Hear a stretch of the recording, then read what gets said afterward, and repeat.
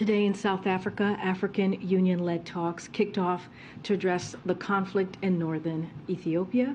We commend South Africa for hosting the talks and stand ready to support African Union High Representative Obasanjo and AU panel members, former South African Deputy Labuguka and former Kenyan President Kenyatta, in facilitating an agreement.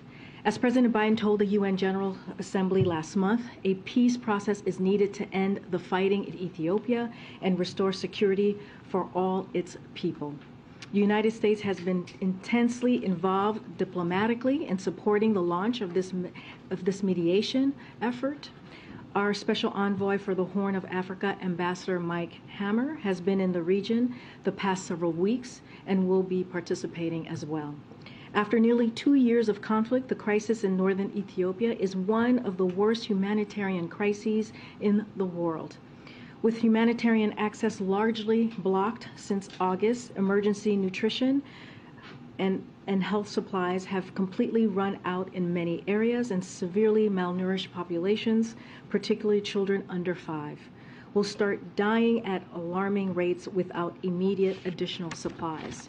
There is no military solution to this conflict. We call on the government of Ethiopia and the Tigrayan authorities to engage seriously in the AU-led talks to achieve an immediate cessation of hostilities, unhindered delivery of humanitarian assistance to all Ethiopians in need, prevention of further human rights abuses and atrocities, and Eritrea's withdrawal from northern Ethiopia. The United States urges the parties to resolve their differences through dialogue and prevent further human rights abuses.